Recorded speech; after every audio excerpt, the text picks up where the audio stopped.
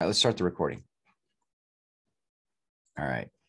So here's how this is going to roll. This is our very first ever Cogent CRM training, group training / update call. We will be doing these every month. Be the, what do we agree? Fourth Thursday of the month. You'll get an invite, as you should have, via text, email, etc. And so what we'll do is we'll go over new things with Cogent, and then at the end we'll do Q&A, so you guys can all rapid fire questions and whatever.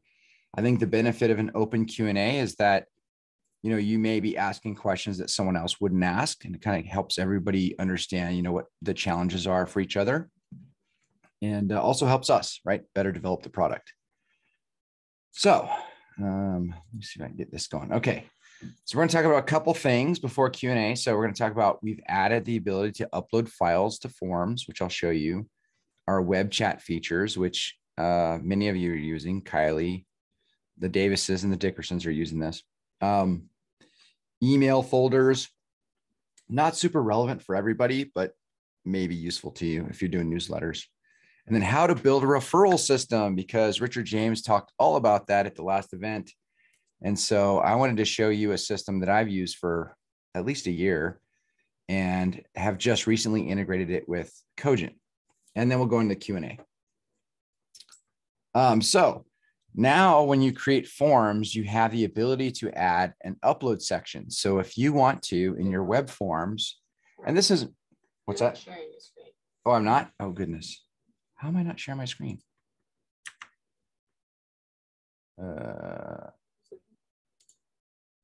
Keep forgetting that you're challenging our ability, our memory ability, Robert. I totally am. I'm sorry. Is that the right screen? Okay, that's the right screen. Share. I'm not used to the Zoom thing. Oops, not that. There we go. All right, let's go backwards. There we go. Now you can see my cool slides, right? You guys can see that? Yes. Okay, all right. So those are the things I just mentioned. You missed my POW because you didn't see my slide initially, but now you see the POW, right? So now with forms, when you create a form in Cogent, you can now upload files. And so for some of our newer law firms, this is something I'm adding into their workflow. So not everybody is using our forms for, you know, case management type operations. But if you wanted to collect something on the front end of your lead capture, which may include a file, you could do that. So for example, we can append any form we create to an appointment set. So when you have the calendar integration and do appointment setting through Cogent, this second step could include stuff like upload this file or that file. This may or may not be relevant for your firm, but just know that you can do that. The way that shows up is if you were to go into the sites area and look at forms and submissions, you can see, this is just a test example for you, where I uploaded an image. You can also set the forms to only allow certain types of files. So maybe you don't want images, you just want Word documents or whatever, or PDFs. You can filter that as well. And then that gets appended to the contact record. So in the additional info space under your contact, you see here, I have this image that I uploaded from our most recent event of Allie and Melanie at the desk, but it could be a Word document or a PDF or whatever, and it would be attached to that contact record. So that's kind of cool. Not everybody needs this, but just know that it's there. If you decide that you want to, you know, collect some sort of file data from someone, you can now do that. Web chat. Many of you already know about this. So our standard web chat comes with the CRM, right? It can be automated. I believe that we're doing the automation piece for Kylie, Matt Davis. I don't know that we're doing it for you, Catalina. I'm not sure if we're doing automated appointment setting. I don't think so because of your calendar stuff, but it can be done.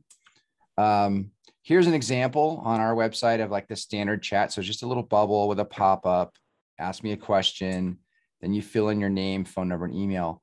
The actual chat conversation happens via text message, and it shows up in the conversation section of Cogent. So the idea, of course, from the very beginning is that every conversation, whether it's Facebook or web chat or even a web form, shows up in the conversation section. So you have one place to go to see where your clients and prospects are talking to you. We added a new product called Cogent Chat that does a little bit more. This is what it looks like inside Cogent. If you go into a contact record, in fact, I think this is yours, Kat. This is your thing, one of your folks. Yeah, dickersonlaw.com. So someone initiated a web chat, and then there's a conversation in the conversation screen, but you can also see the entire history of where they came, what web page they went to, et cetera. This isn't demonstrated here, but one of the things that's really cool about this is if you're paying for advertising, it'll even show you in the activity screen, oh, this was a Google pay-per-click, and then they started a chat, or this was a NOLO lead, and they started a chat. So you can see the whole history of how did they initiate this contact. For our enhanced chat, I like to call it enhanced chat. It's cogentchat.com is the site if you want to check it out. If you're a current client, we're adding $25 a month. It's flat fee. It's not a per chat basis, et cetera. Because really, the main benefit of Cogent Chat is that it doesn't require our CRM if you don't have it. So that really gives us as a company an ability to acquire new clients to use the chat feature alone, but also it extends the capability. And for you, Catalina, we didn't discuss this, but it can also do a WhatsApp button on there. So if they want to contact you via WhatsApp, we can add that to your site, and they can do a WhatsApp, or they can do a standard SMS chat, or they can set an appointment, et cetera.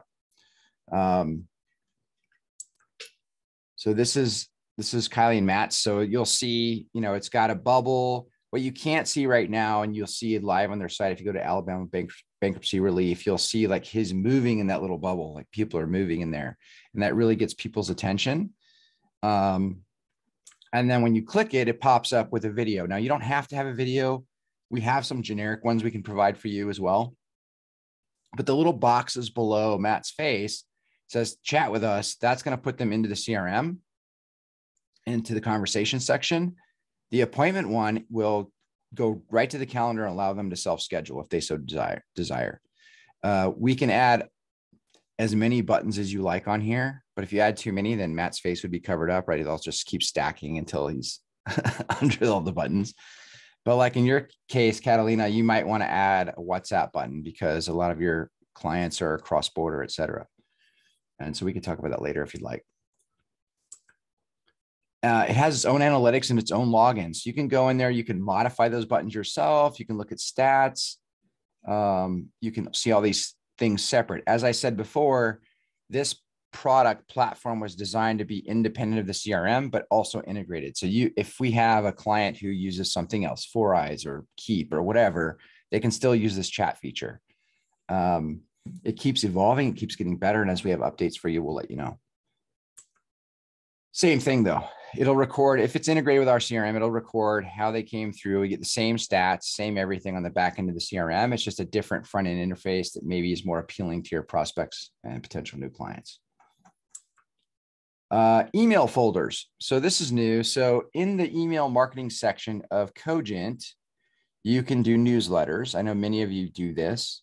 We just added the ability to do folders. And so maybe your folder would be like all of your 2020 stuff or 2021 stuff, or you're going to separate your newsletters from your announcements or whatever. Before, it would just be a long laundry list of things, right? So you just click the folder icon, give it a name, and then you'll have a new folder up there. So you see the little gray folder there. And then you can just select one of the current newsletters, or when you create a new one, you can move them in. Side note, and maybe you don't know this, but see this statistics icon on there. So you can look at stats, like how many opens you had, how many replies you had to a newsletter, et cetera. So you can look at those stats as well. So as we move forward and this thing grows, we want to make it easier to organize, right? Now, this is what I've been waiting to talk about, is the referral program. So we've built out some referral stuff. In fact, I have a whole nother one I'm going to do later that we're still architecting that does direct mail out of the same system for referrals. In theory, you could do direct mail for anything out of the system, but it will be for referral in particular. So one of my discoveries in the last 2 years or so is something called Gift Goose.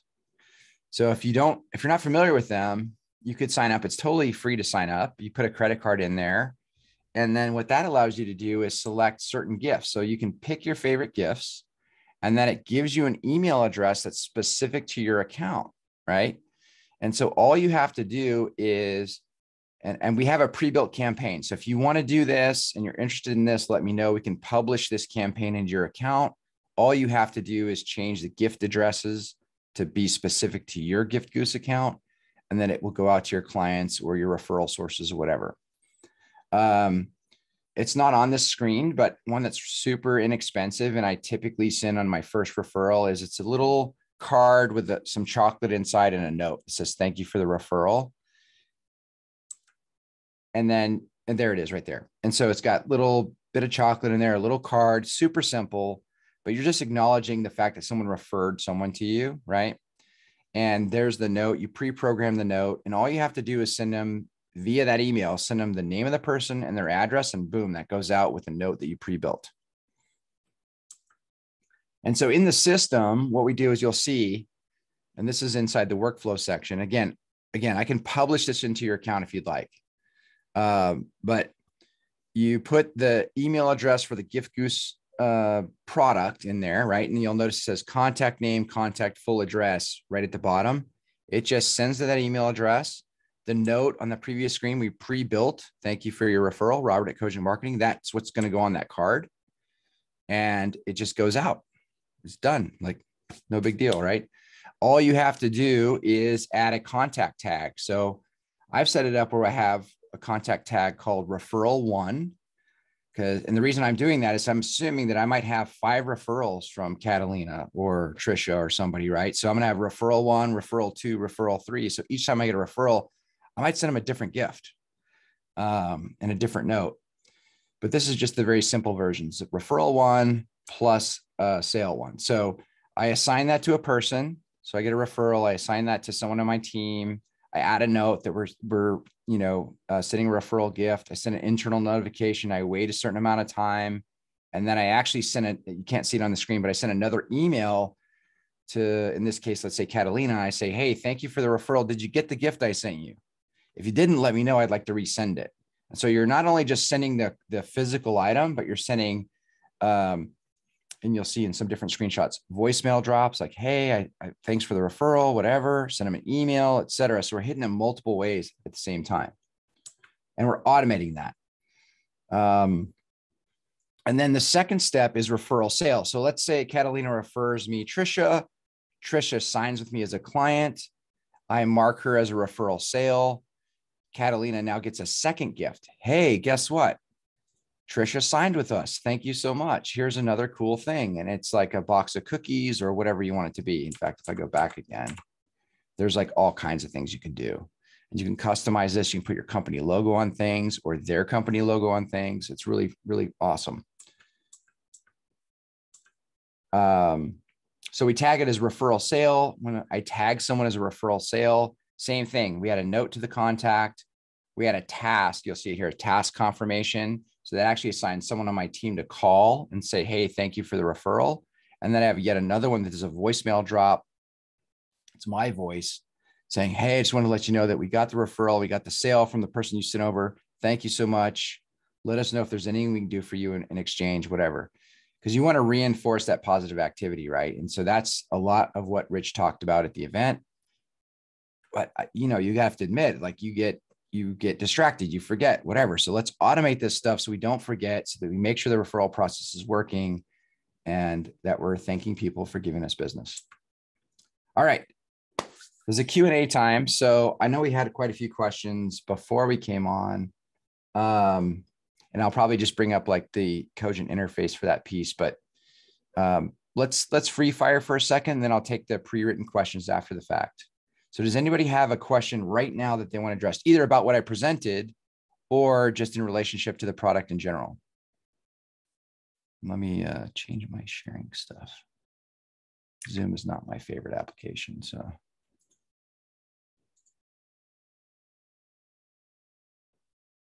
Can everybody self-unmute, or do you have more? You can unmute yourself if you have a question. No questions? Apparently not. All right. Is this screen showing? Robert, I do have a, Oh, go ahead. It's Chris. Go ahead, Chris. Hey, I just had a question. I got into the call a few minutes late, but did I heard somebody saying they use Nolo as well for leads? Is there a way of setting that up so that it automatically populates into Cogent? That's correct. Yeah, we can do that. You just have to send me an email with your example of one of your Nolo leads, and then I'll give you a specific email address that you have to CC or BCC your leads to. If that makes sense, right? So you carbon copy that email that you get from Nolo to an email address I provide you, and then we will suck that right into Cogent. Okay, great. Because that would save me a little bit of time. I didn't realize you had that ability. That sounds good.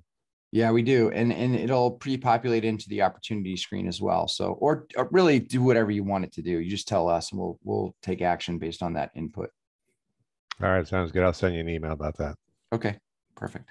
I have a quick question for you. Sure.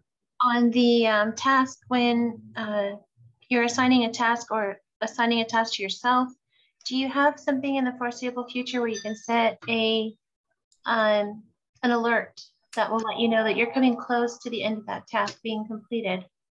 Do you have it? You mean like a deadline reminder? Like a deadline reminder that'll say, Yeah. hey, you've got a task and it needs your due date for the task is Monday and it's Friday. Yeah, absolutely can do that today. So if you'd like us to set that up, we can do that for you. I'll just show you really quick how to do it in the workflows.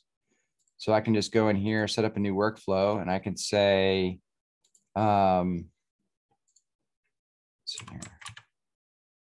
task reminder, basically, right? And then I can say, I can send a text, an email, I can send an internal notification. So all that stuff's possible. All you really have to do is tell us what frequency. So I set up tasks with a reminder like 3 days before they're due, and then maybe some period of time after they were due. Okay. And chances are, because you're working with attorneys, you're trying to beat them about the head, neck, and shoulders to remind them to get stuff done, right? So more for me than him. don't cover. You don't have to cover for your attorneys. We know that they're slacking off. They're just very busy people. So yeah, so it's totally possible today. Yeah, you can do that right inside the workflow section. In fact, I'll probably have at one point, I don't know that I'll do a separate call like this on just workflows. What I'll likely do is a workflow training that I'll post on YouTube or something, because I don't know that everybody needs to spend a lot of time digging into workflows, but just know that anything you want to automate, we can do in here. In fact, just because I was working on this today for David Murphy, we were working on a client intake sheet workflow.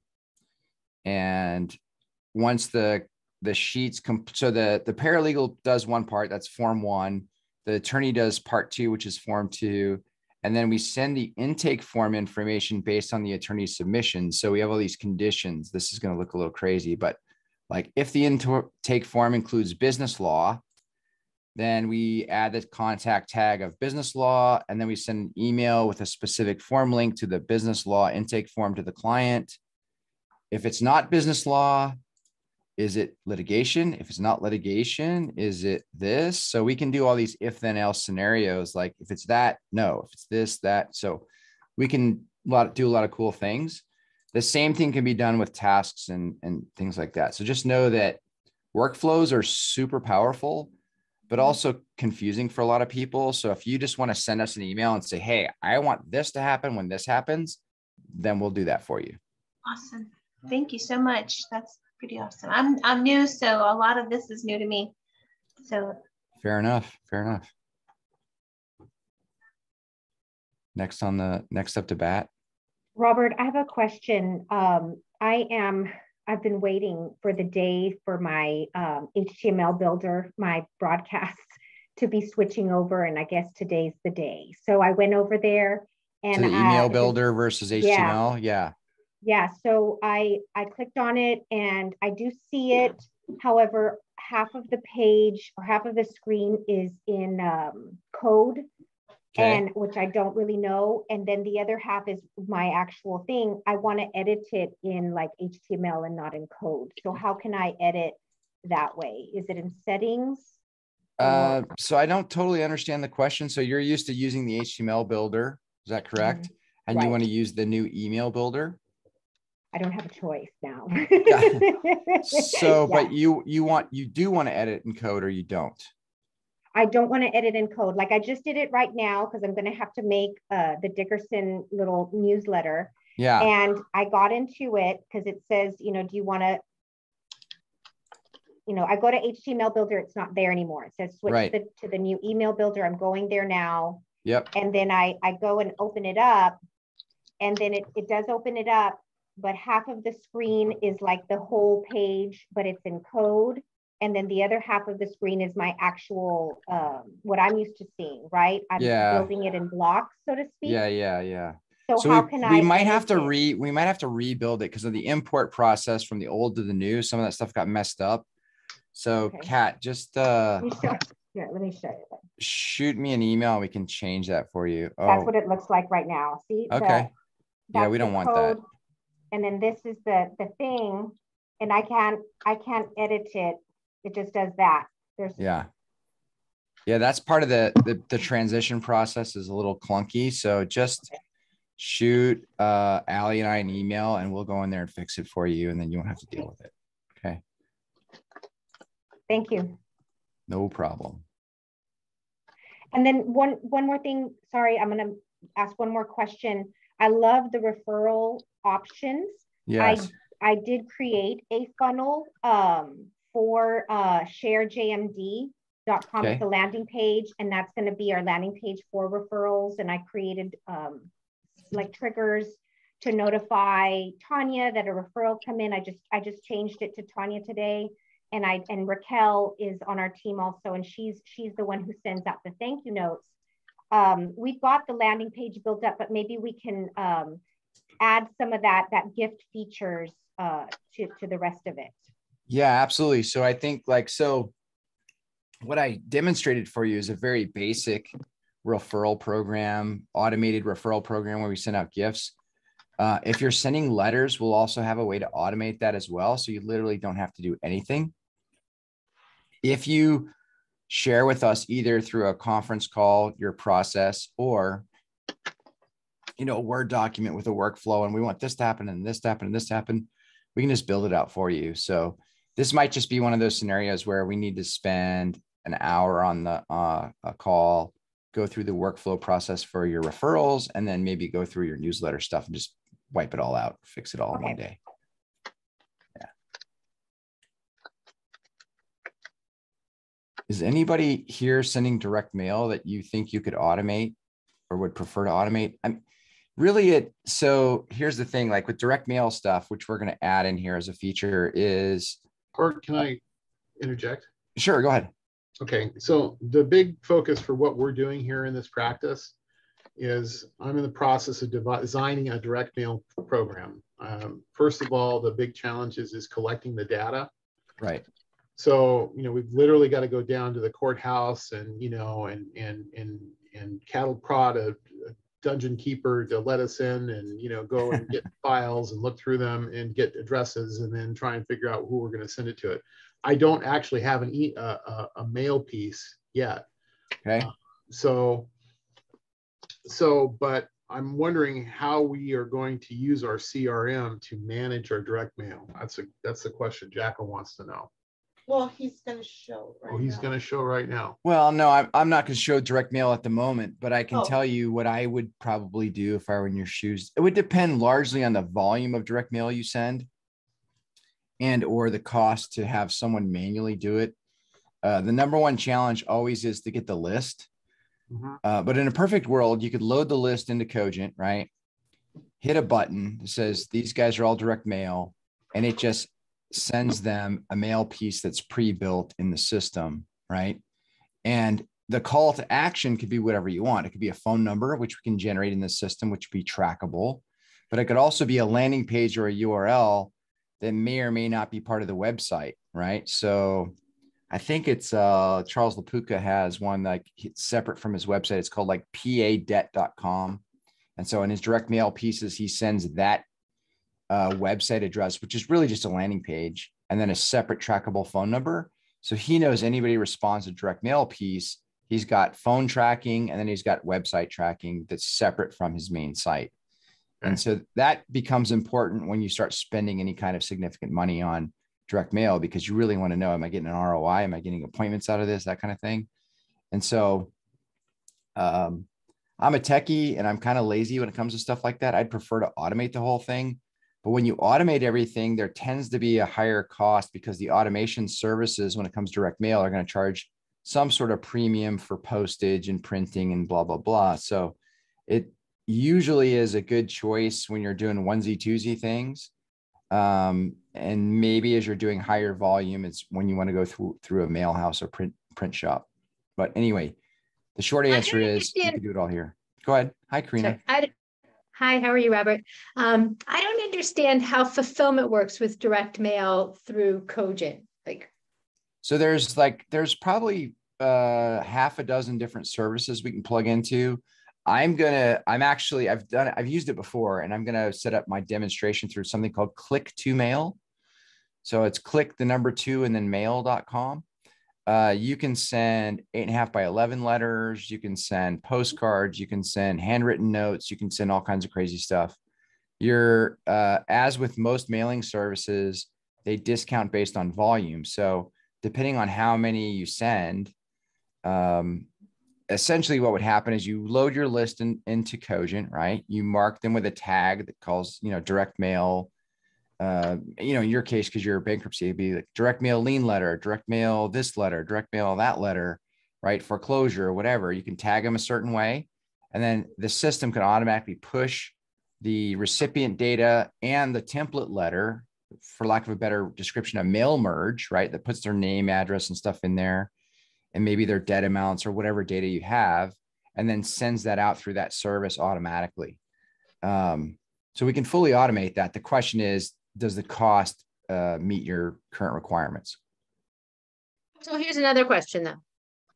Can I direct it to a specific fulfillment location and just use Cogent for the tracking? So for example, I have an FDCPA campaign that we're starting. And I'm going to be sending a letter to each Chapter 7 debtor as soon as their case closes. Okay. And 2 weeks after that, we're going to send them another letter. Okay. And then 1 month after that, they're going to get a third letter. Okay. So that within the first 60 days of their case closing, they will get 3 letters from us. However, if they respond to the first letter, I don't want them to get the second and third letter. Okay. That's entirely possible. Yes, we could do that. The question is, what does your fulfillment center need in terms of information? Are they expecting like an Excel spreadsheet, or what do they want to see?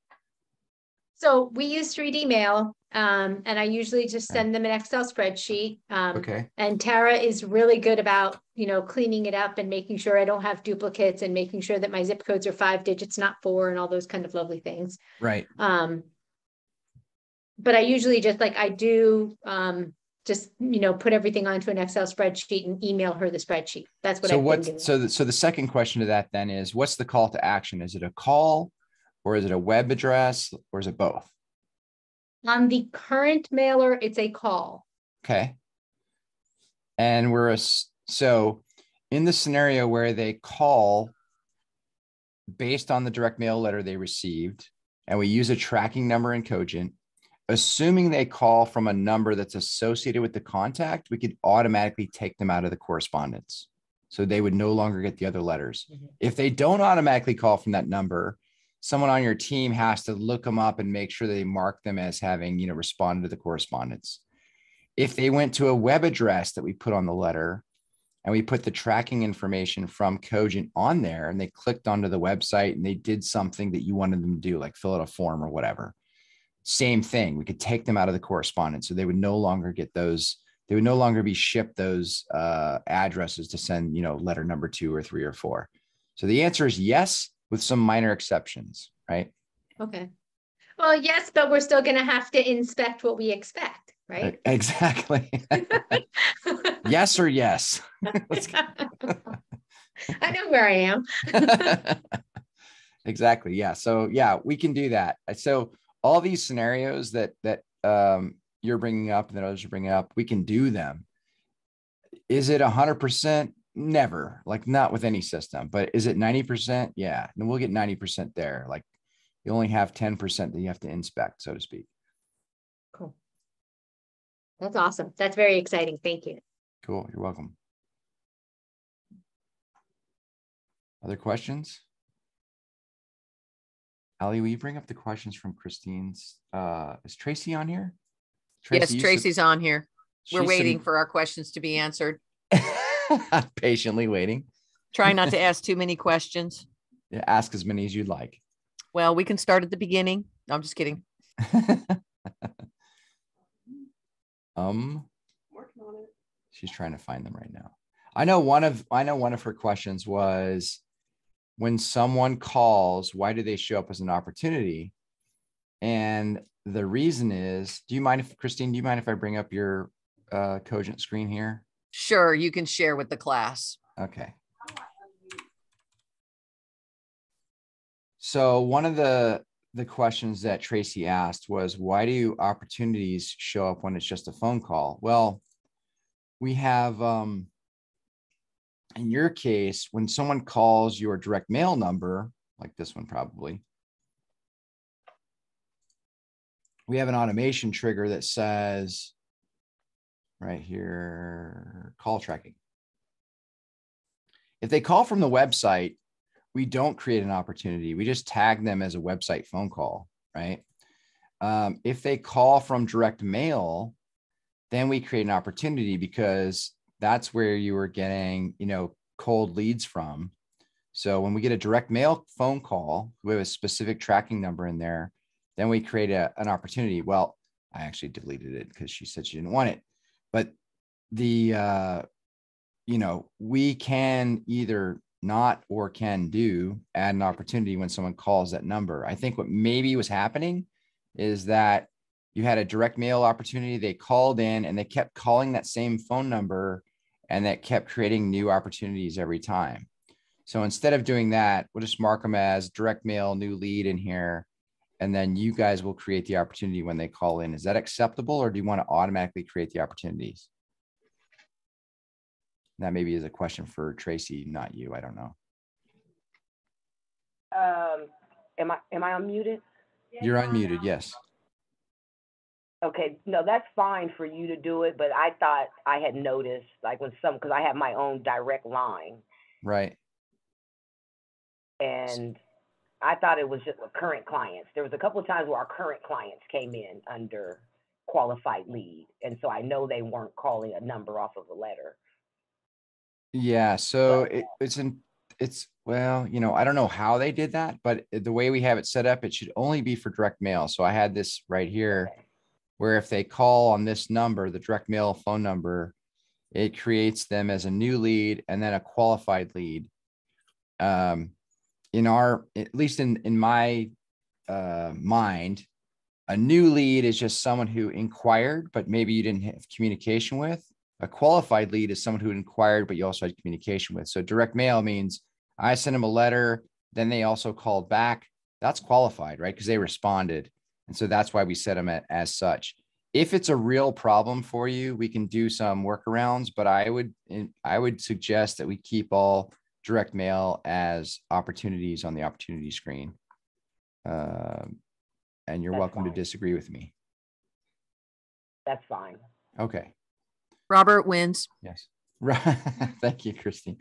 Yeah. So I think that unless it becomes a serious issue, and the only time I've really seen that be a problem is like if that phone number is getting a bunch of spam calls and all of a sudden we're getting a bunch of opportunities created based on a phone call and none of them are actually clients, that's kind of a problem. But in this case, we have it set up where it's an incoming call. The call status is completed. In other words, you spoke to them and then hung up and the source was direct mail, then we create a qualified lead in the pipeline. So, do you have Tracy's other questions up there, Alan? Can the frequency of automated SMS be changed? Oh yeah. So one of your questions was, can the frequency of automated SMS be changed? So can you help me, Tracy, with what the thought process was there? We scheduled an appointment and Sarah sent them 2 messages about their appointment within 30 minutes. So I just noticed a lot of times that she's kind of burdensome. She's sending a lot of text messages.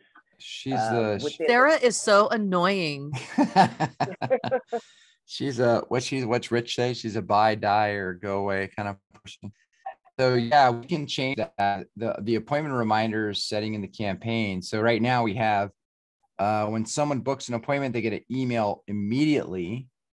And then here's where your issue might be is if they book an appointment in less than 24 hours or just on the edge, that's where that'll happen. So right now we send an email 24 hours before. That's what this negative is. I don't know if you can see the screen. Negative 24. So 24 hours before the appointment, we send an email and a text. And then 4 hours before the appointment, we send an email. And 2 hours before the appointment, we send an SMS. So if they book, let's say 26 hours before their actual appointment, they are going to get harassed. Now, if you see some exception to that, shoot me an email with the name of the person and I can just go into the conversation section and see who it is and see if there's some sort of flaw or something and we can modify that. Okay, let me see if I can find my cheat sheet because yeah, there was 2 of them, but I'll let you know. So Tracy, send me an email with the names of those 2 people, and then I'll look at them and see if there's some sort of issue, like a configuration problem or whatever. Okay, great. Thank you. What was the last question, Ellen? Can our phone number be included? Can your phone number be included in what? Because a lot of times I've noticed that Sarah's sending out SMSs saying, hey, can I help you get back in touch, contact us. Yep. And I think that's coming from the system. Yep.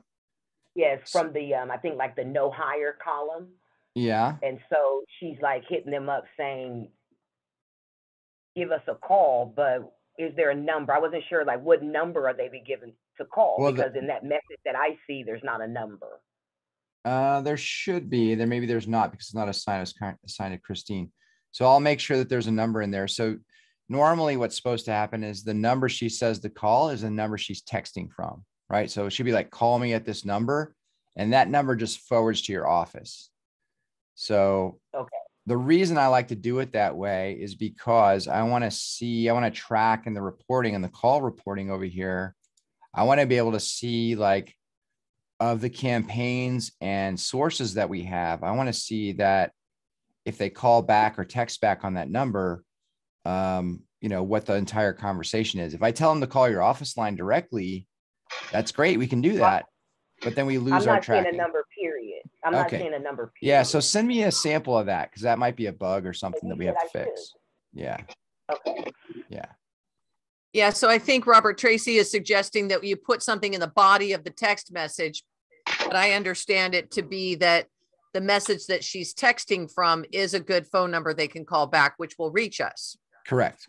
And that phone number will provide tracking in the Cogent system. That's correct. Both statements are correct. Makes sense. Thank you. Yeah. You got to learn to speak Tracy Bell. Hey, I'm learning right now.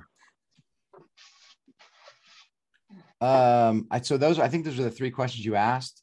Again, if anything falls outside the scope of this conversation today and you need more help, please just email us and we'll set up a separate call to, dive into your specific needs. But we're still here. So any other questions at the moment? Okay. Prospective new lead, Jacqueline? Okay, just get rid of them. All right, so assuming that,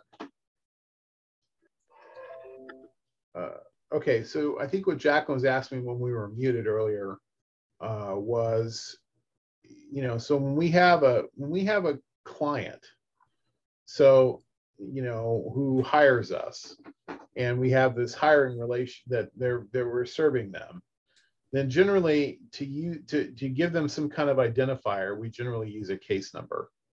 Okay. Sure. And typically clients who hire us, we generally end up either defending them in some kind of case, or filing some kind of bankruptcy case, or being involved in some kind of litigation or something like that. Occasionally, people who don't, say somebody comes in for Will's durable powers attorney or something like that, there isn't a case that gets generated. And so what I might use as a matter ID might just be the date that they came in and their name or something like that.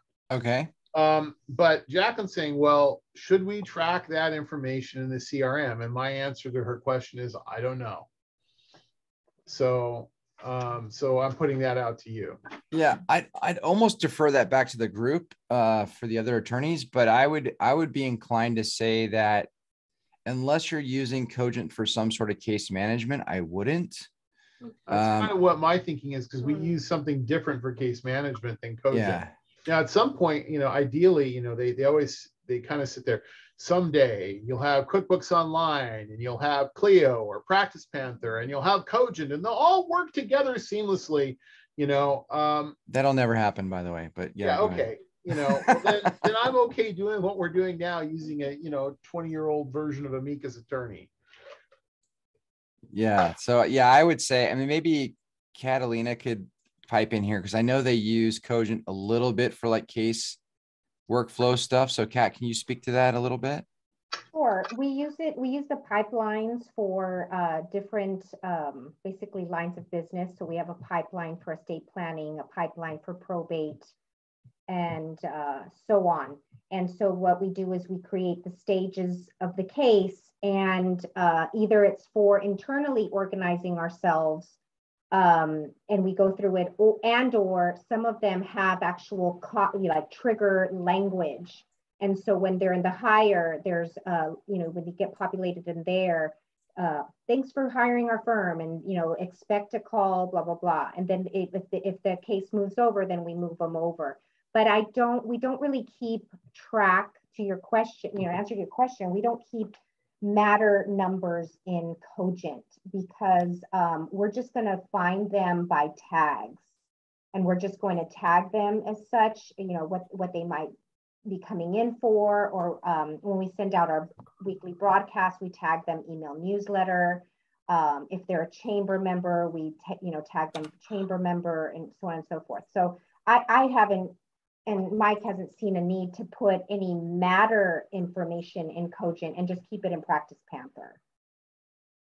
Yeah. And that would be my advice too. Just keep all of the matter management, like the actual case management, in your case management software.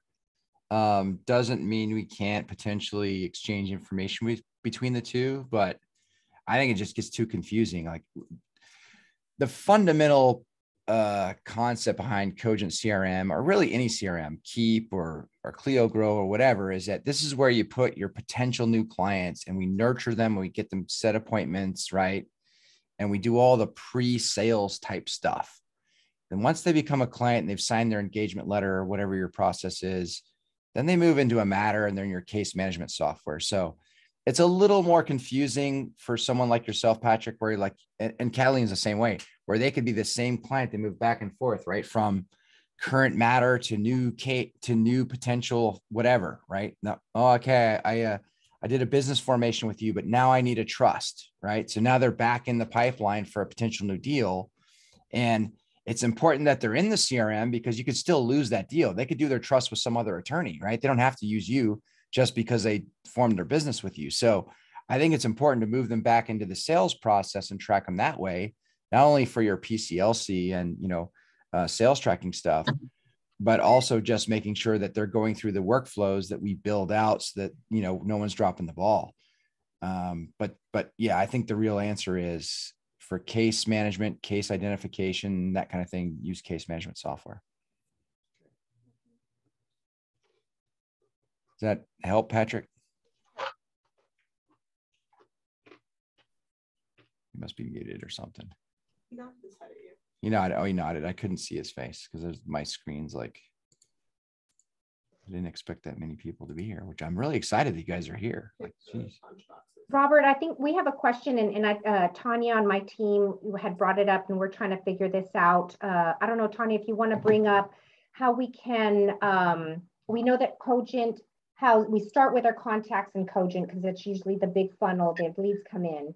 And Right. then we have set up triggers to push that through Zapier into Practice Panther, the contact information, including their address and all of that. We've noticed that though, sometimes when it pushes, it gives the office address. It doesn't capture the address that we've entered in. That's one thing. For the person? And then two, yeah, that it's the right person, but it just puts our office address.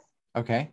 And secondarily, like if we want, how can we maybe do like a periodic push, and systematize that, automate that push of the Cogent contacts coming in and going into Practice Panther and correctly with address and everything. So I'll have to, the address issue might just be a function of how it's programmed currently. So I'd have to look at how it's set up. But the periodic push question is really, so as with most softwares, it needs some reason to send them over. So we need a trigger of some kind that, either tag them of update contact, and then that tags tells Zapier or Cogent to push the stuff over. So you would need to tell me when you would want that periodic update to happen, and what's the trigger, what's the key inflection point that says, hey, we have to do this right now. So we have to decide on when that, what's going to make that happen. So you just tell me how you'd like that update to happen, and we can make it happen. As far as the address is concerned, I'll just look at the Zap and make sure that there's nothing broken there, that we're maybe those fields aren't populated or something. So it's just pushing default data or something. Right. And maybe we can do, Tanya, maybe we can work on the ones like chronologically, the ones that maybe we see that haven't pushed over, and do a bulk push. But I would imagine that in the set stage would be a good time to make sure we have all of the Practice Panther contact information, correct? Definitely. I think during the set is the most important, because before that, they're just leads. I haven't collected as much information, or they haven't set just yet. But once I set them, then that's when I'm finding myself having to make sure I take all the information that's already there, if it's not collected already, and trying to match it onto the Practice Panther contact. Because then the issue we run into is that their information is not updated, and they need to send out engagement letters. So the real issue is that they have changed their address or their phone number or their name or something, right? Is that what you Not need to push? necessarily. We use the tag new lead to create the contact from Cogent and push it into Practice Panther and create a new contact that way. So right. Once I put that tag, it creates the contact with just the name, the email address, and it populates our physical address. So what we would like to do is, if possible, all the fields that are filled in, to transfer them over, or at the very least have the phone number as well as the email address and the physical address. If they have a company name, great, but they don't always have company names. But just having at the very least the phone number and the address on there would help tremendously in just making sure all the contacts are up to date. Okay. Yeah, that's not a problem. I think we can work on that for you. Because so essentially we do use a trigger system, and when she puts in the tag new lead, it does that. But sometimes what happens is, I don't know, that maybe they're an existing client and they're not necessarily a new lead, but maybe we realized we didn't have their address, or maybe this time is a new address. So maybe we can set that for a time where we can kind of make sure that we've got that right on our end. Yeah, I think that the answer is yes, we can do that. I think that, because we have a couple different things we need to work on together, we should just set up a call and just go through them all. Yeah, for sure. We can fix that. Robert, may I ask you a question? Of course. So, as we are identifying prospective clients or prospects and let's say that I'm dragging this out of the dungeon of the courthouse and bringing it over. Do we enter those addresses in as new leads? Well, it depends on the volume, right? So I probably would, in your scenario, you're talking about direct mail candidates, right? We're going to pull those people in and send them a letter. Yeah. Yeah. So I probably wouldn't put them as new leads. I put them in as contacts, and I would tag them as direct mail. Okay. And then when they respond in some fashion, then I'd throw them in the opportunities. Yeah. I see Trisha nod her head. She already knows what she wants to do in this scenario. Trisha, you want to say something here? Is this a process you're familiar with? No, she's like, no. No, that's something that Joe and I have talked about doing is exactly that, taking the list each day that we're mailing to and shoving it into the CRM. CRM, yeah. And that way, then when someone calls in, instead of what I currently do is a mishmash of reinventing the wheel 8 different times to make sure we're marking them as a lead here and marking them as a lead there. And like, it's a nightmare. And so making it so the CRM is the one place where all of that happens. So the list exists already in the CRM as contacts. And then when they raise their hand, when they call in, we would just search in the CRM because they, in theory, already exist. And we wouldn't have to then enter all that data in. They've already given it. Well, we already have some of it. And then you mark them as a lead and start moving them through those different pipelines. Yeah, and if I can add to that, so if they're already in the system, and I'm going to use Christine's account as a. Oh, I stopped sharing your screen. You stopped sharing my screen? How dare you? Can I share it back again? Or do you stop me from having the? You can do it again. Here's the problem, though, is I'm an idiot when it comes to this stupid Zoom stuff.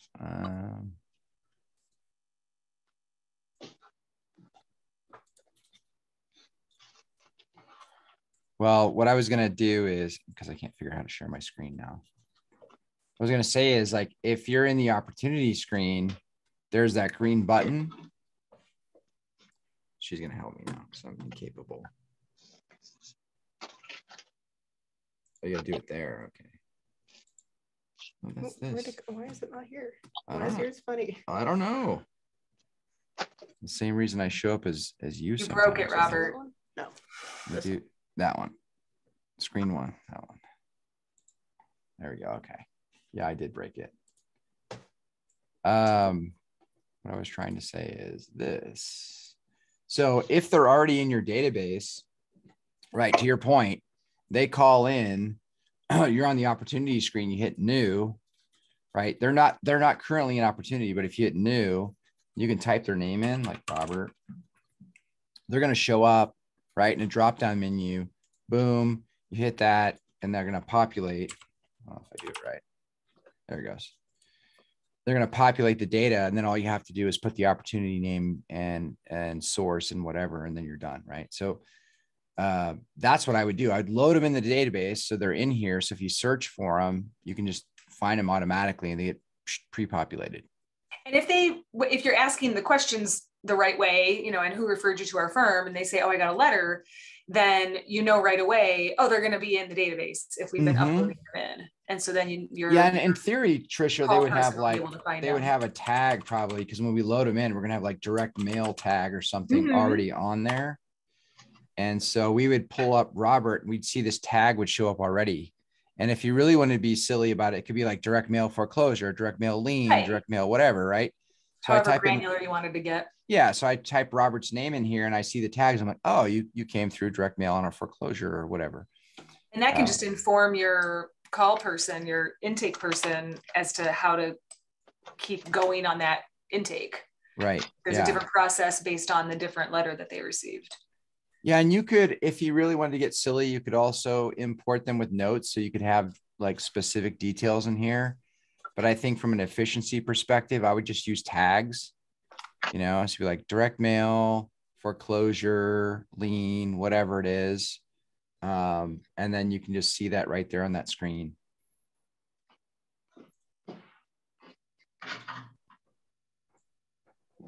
Want to clarify something for my staff that's listening. I think we would put as the source direct mail. And you could throw the tag direct mail and then each of the different granular aspects of direct mail into tags too. But the lead source, I think you'd want to be direct mail, right? Yeah. So this is a, my personal belief is that the source information should be a 30,000 foot, right? So direct mail is your source. It's not direct mail foreclosure. That's not your source. Your source is direct mail. Your tag could be direct mail foreclosure. And the reason you want to do that is because your lead source ROI, your dashboard stuff is going to be really messy. Let me change this to last year real quick.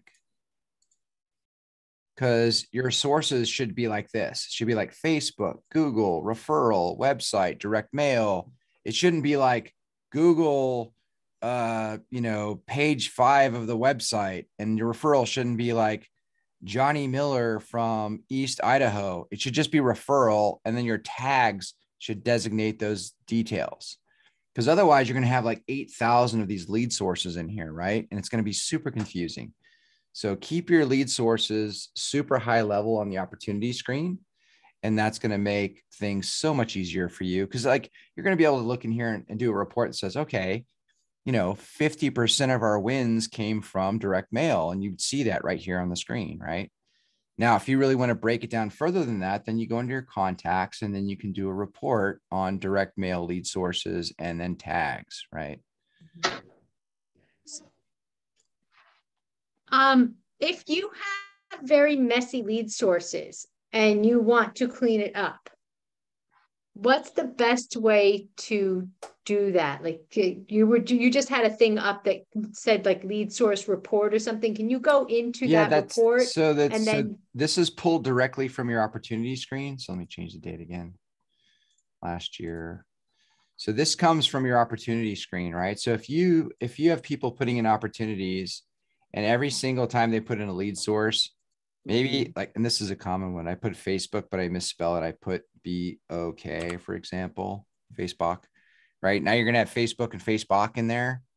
The easiest way to fix this at the moment is for me to just download this whole thing into an Excel sheet, fix the sources, and then re-upload them with updating the data. And if you need help with that, we can do that for you. I mean, I know that, Karina, that you guys are a little bit newer to the system. So if we want to fix like some typos or some errors there, then we can just download the list, fix them all, re-upload them, and update the data, and then it'll present on the screen properly.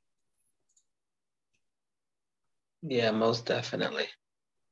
Robert, I do have a question. Yes.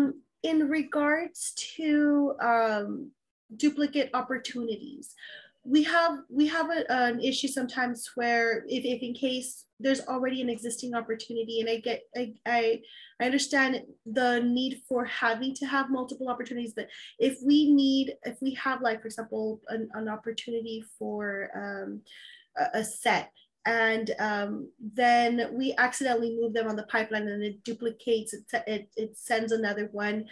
Is there a way to prevent that from happening? There's no way to prevent it at the moment. If you have duplicates, so here's the thing. So you have, and you guys need duplicates because you have multiple pipelines. So this isn't necessarily an answer for you, but just for the sake of the group, if you go into settings, in the settings screen, there's an allow duplicate opportunities and allow duplicate contacts option. I typically don't allow duplicate opportunities unless you have multiple pipelines, because it could be an opportunity in one pipeline and an opportunity in another pipeline. Now, if it moves into the wrong spot or whatever, you're going to have to either move it back or just delete it. Like, you can delete opportunities. Unfortunately, there's no automatic way to do that at the moment. But like if Bob Test over here was a duplicate, I just go here and delete him, right? Or I'd move him to the right area so I can change his pipeline to onboarding and change his stage to, kick-ass call or whatever. And, and just change him around there, or just delete him if it's just totally wrong. Does that answer your question, Tanya? Or Catalina? Catalina's unmuted. And I was wondering too, because Tanya had brought up, we had somebody, working fast. It was another paralegal, and they were entering in an opportunity, and it let them enter in the opportunity but they weren't a contact yet in CRM in Right. Cogent.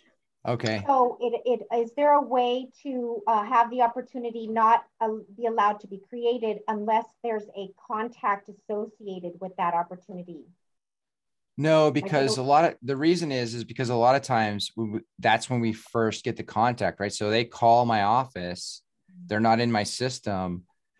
I typically recommend hit the new opportunity screen and put their information in there. As soon as you put them in here, then they're a contact, but they're also an opportunity. If you want them to be a contact first, we have this quick add contact thing that you can use. Or you can go to the contact screen and do that. But I don't understand the business case though. Like, why do you want them to be a contact first, Kat? Robert, I think we were muted and Jacqueline and I are having a discussion about that. And she goes, oh, she's asking the same question. I'm just asking you. Okay, good. And what it is that obviously if we get somebody who's never contacted the firm before, then they come in and you create a new opportunity and then they become a member of the contact list, right? Right. Okay. But we have, old intake sheets. We have all the stuff that's from the CRM that we're putting into a list that we are going to eventually upload into Cogent. Okay. And when I says, Jacqueline, if that person calls with a new matter, then you type their name in and then it populates at the data that we have on them before. And they're in a separate list as contacts. They're not necessarily opportunities. Is that correct? Yeah, so exactly. So if you upload a list, they're not going to be an opportunity. They're only going to be an opportunity if you take either a brand new contact and add them as an opportunity, or an old contact and create an opportunity, right? So in this quick add screen, you can add a contact without creating an opportunity. That's not a problem. Right. You can easily do that. It's just a question of it really comes down to like workflow. Like, what do you want to have happen? So in our case, in our case specifically, we don't start off the first thing opportunity. We create the opportunities, or sometimes we'll automate them, but the first thing is the contact. So once the contact gets created, and that's when we collect all the information. We don't stay on the opportunities. I'm the one that keeps them updated. However, the paralegals, they don't touch the contacts. All they do is that they move things or add opportunities into their specific pipeline. Okay. What I'm trying to regulate is that when they're creating opportunities into their pipeline, it doesn't give them the option to, or I think it does, but they're not filling in the option for the information, like the phone number, the email. They're just typing in the name and then creating the opportunity. If the name doesn't match with a specific client or with a specific contact that's already there, what I'm trying to do is to stop that opportunity from being created. So if I can input, so what if you've got two different people entering the same person, but maybe the name is spelled incorrectly, they're off by one letter and it doesn't recognize it. So then they create a whole new contact. So now you have duplicates, it's the same person, but a little bit confusing. Is that what you're saying? Well, the duplicates I'm able to work through, because if it's a duplicate, if I see the new contact created, because what it'll do is it'll create them as a new contact, but it'll only have their name on there. So I'm able to fix those duplicates by searching for the correct person and just merging them. But then there's cases where that contact it's a completely new contact, it's a completely new lead. They didn't come through us, or they're old contacts on Practice Panther, not yet having been imported to Cogent. So we do have some of their information, but it's just not in Cogent. And so we want to kind of make a little, a pop-up or something, say there's nobody here, there's no one by that name, create a contact first. And that way it'll alert them, or they can tell me, hey, create this contact, and I'll input the information. Then they can go ahead and start with the opportunity. Is that something that's possible? Like a flag, like a red flag that says stop before you do this? Yeah, something like that. Something just to let them know they're about to create a new contact rather than using an existing contact. Yeah, so I've got two options for you there. Not exactly what you want, but here's the way I would address that. One, if you create an opportunity and I start typing a name in and it doesn't come up, then they're a new contact, period, right? Okay. If you want to create a contact without creating an opportunity, you can do this lightning dashboard thing. Your other option is that we can create like an intake sheet, like in the case of Murphy. So we created a sheet like this. I find it here. We actually created a web address for him for these. So like his client intake sheet number 1 here, you could create, or we could create a form. Let me bring it up another screen. We could create a form that asks additional questions, right? What this doesn't do though, because it's an input form, it doesn't bring up if they already exist in the database, right? What it does do is it gives you the ability to ask additional questions like case type, matter, whatever, put notes. So this might be more of your new prospect intake form. Like if you're using Lex Reception or something, maybe we create a form like this and they put it in here, right? Then you know that the person's in the system before your paralegal sets the opportunity, something like that.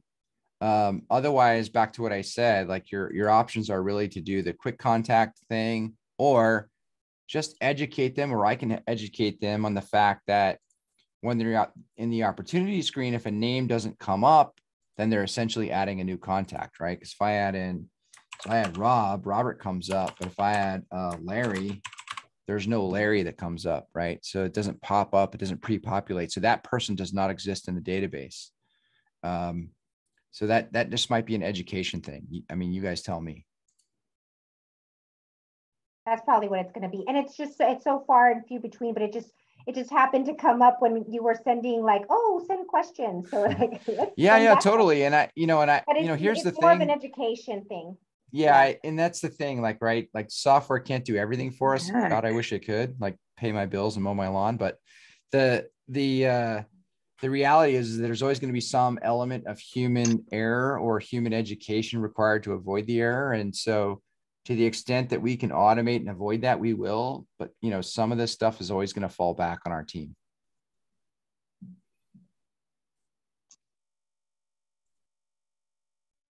All right. Pat, you're in deep thought over there. So may I ask? This is hi. This is a simple question, I think. Sure. So in opening an opportunity, you said a few minutes ago the source box you would use as the 30,000 foot level. Yes, sir.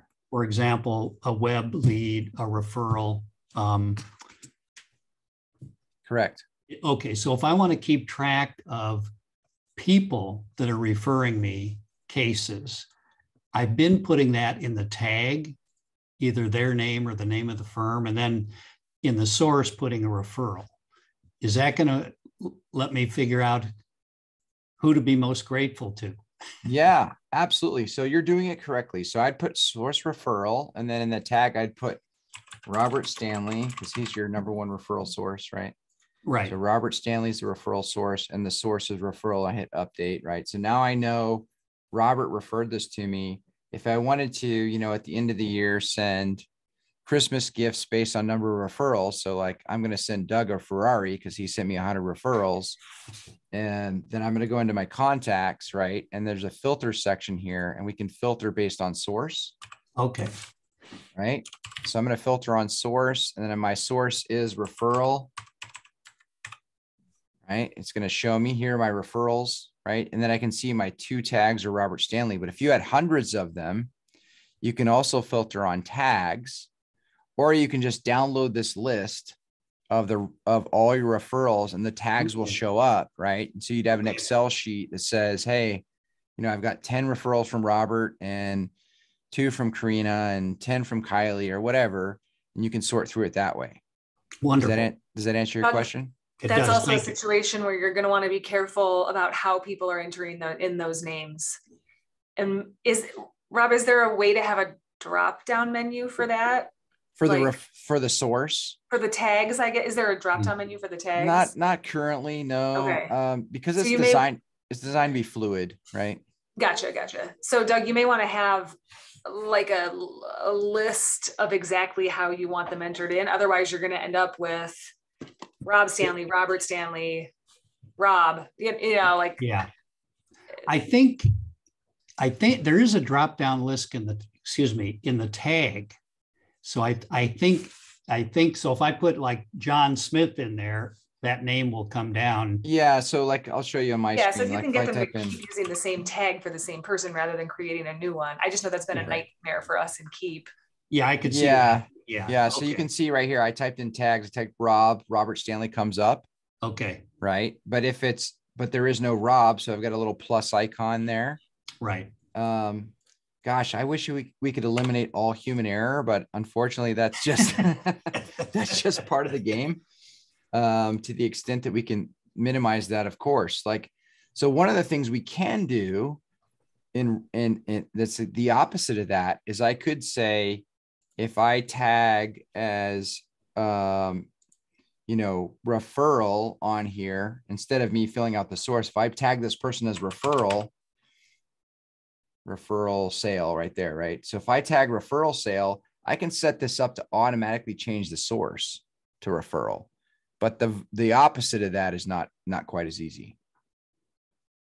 I think to answer your question, what I've done in the past is I will, if I see that there's a way to look at all your tags, all tags that are in use, and then I will kind of review those. And if there's any funny spellings or duplicates with like just that they're wrong, they should be something else, then I will go into contacts, and then I will look for those specific tags. I will change them, and then I'll delete that tag and I'll be done with that. That's one way that I've been able to fix human errors like that I'll put email newsletter and I press enter and I forget to finish typing out the word, and I get enter trigger happy, and I just forget to finish spelling or just spelled it wrong. So that's one thing that's worked for me. Yeah, so what she's referring to is under the settings section here, you can go in and see the tags. This is a good example, actually, where I have the tag called lead twice. One of them has a space behind the word and one doesn't, but they're the same one. So I could go over here and delete this, but probably what I want to do, what Tanya was saying, is I want to go back to my contacts first and look for lead, right?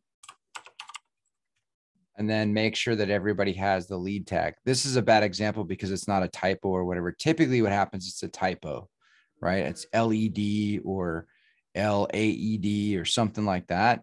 And so you're going to add the tag to the bad ones. Like, let's say, oh, okay, I need to add Robert Stanley to this. So I'm just going to hit add tag and I'm going to add Robert, right? Some bogus stuff in there. But so I'm going to add Robert to that person. And so Bob Test now has the Robert Stanley tag if I research him again. So there's ways to do that, but yeah, I mean, the tags can get messy. You kind of need it's education, right? So this is a big driver in us doing this on a monthly basis is so you and or your team members can come here, ask questions, go through training. And this video, for example, recording this Zoom meeting, it's going to be posted on our YouTube channel and on our Facebook page, which, by the way, if you haven't liked our new Cogent Marketing Facebook page, please do that. I think it's Cogent. Is it Cogent Digital Marketing? I don't think Cogent Marketing was available. So it's like Cogent Digital Marketing. It's like Cogent that page. Digital Agency. Oh, digital. See, I don't even know what it is. That's how sharp I am. So I would just say, like, just be on our YouTube channel and that stuff. So if you're not on these calls, you can have recordings. And then even after this call, we're going to send out a link and an email to the recording. So you and your team will have access to it. I will probably get this transcribed and put it on the website as well, but Yeah, we're gonna make a private Facebook group. If you guys want in to be added to that, let us know, because that way you can just ask questions in there, and then essentially we'll have all that information in there as we move forward. And then additionally, you know, smart people like Tanya can help, and Trisha can help answer questions for me when I'm, you know, at the beach or, you know, the Super Bowl or whatever. So I guess the question I have, you know, is the way things are working here for me is that I don't deal with Cogent much. You know, Jacqueline here deals with Cogent all the time. And this has been very helpful because Jacqueline's been cluing into things that seem to make more sense. But is there some way that she can print out a report for me to tell me what the CRM's doing? Yeah. So right now we don't have printed reports. That's a great question.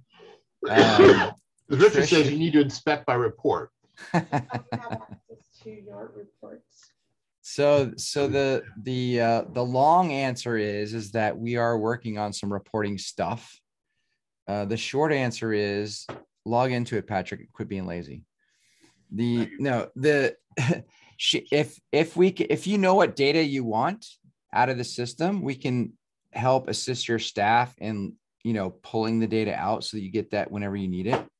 And then of course, look, man, schedule a call with us whenever you want. Sure. Let us help you train your team, and then, you know, make sure that she knows what you want out of the system so we can help train her on in terms of how to get it out of there. And then, you know, the long-term answer, as I said before, is we'll have reporting. Joe Jepson has harassed me about it a little bit, and we've worked on some things that are based loosely on his Excel spreadsheet that makes my head spin. But yeah, I kind of like to see Joe's Excel spreadsheet. I don't think you would. I think you'd be confused, but Oh. Nice, Rob. I'm sure Trisha would send you a sample. But I was half serious about that. So.